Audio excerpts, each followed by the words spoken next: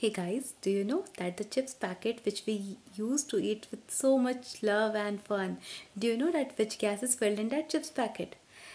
The gas which is filled in chips packet is nitrogen gas. But what is the reason for that?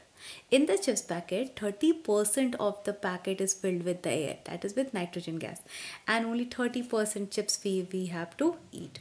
But what is the reason for flushing this chips packet with nitrogen gas? What is the use of nitrogen gas?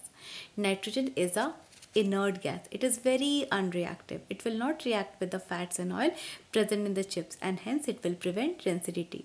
It will keep the chips fresh and crispy, and the taste and smell of the chips will also not change, and it will also prevent breaking of the chips during transportation. Because of these reasons, the chips packets are filled with nitrogen gas. Thank you.